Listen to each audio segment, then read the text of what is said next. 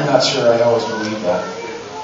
I gotta say it. That's what you're supposed to say. There's power in prayer. You grow up in church, you're supposed to say that. But you know what happens when you pray and things don't go your way? Like that happened to me just last week. A guy who's a business colleague, professional colleague that I met in September, that I sat and I talked to for over an hour. Really liked the guy, really connected. 43, so he's only 8 years older than me. He got super sick and had pneumonia and went unconscious. And thousands of people across the country prayed that God would spare John Conrad's life. And he didn't. At 43 years old, John died. And he left behind his wife and daughter. That stuff is hard. Yeah, prayer works. Woo! But then those things happen and it can be harder. You know, it's like, that's not the way it was supposed to work. You were supposed to heal like God. And we've talked about this before as a family, but when you pray, the Bible talks about when you pray and God will give you the desires of your heart. It's immediately in the context of your heart being in line with God's desires.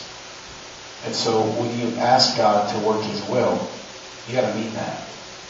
And you know, that's a very touchy thing because I think, like, how could it possibly have been His will for John to die? I don't know.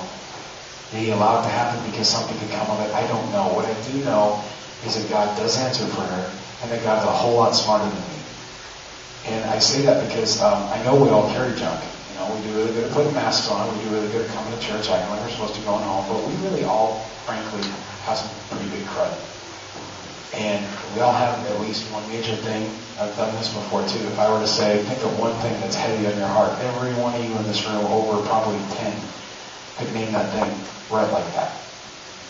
Why don't you bow your hands with me for a minute? Father, that thing that's on our mind right now, take it. If you are the God you promised today, if you are the God that says, take my yoke upon you and learn from me, if you're the God that says, my burden is easy, my yoke is easy, my burden is light, if that's you, help us to have the courage to claim that and give it to you, give our junk to you, because we really like to hold on to our junk. But your word, if it's true, and I have to believe it is, it says you are worthy, that you died in my place so that I could have something that on my own I could never inherit on my own without you. Help us to give it to you. Help us to claim that promise. Help us to trust and know that you are God and that you love us and that you are worthy, Jesus. I ask this in your name, Father. And I pray as we sing this song that we would actually mean it. We would actually think about the words we're singing. You are worthy. That is what you are.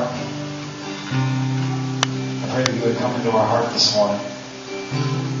Help us feel that. You are justice and you are mercy. And you are the perfect sacrifice.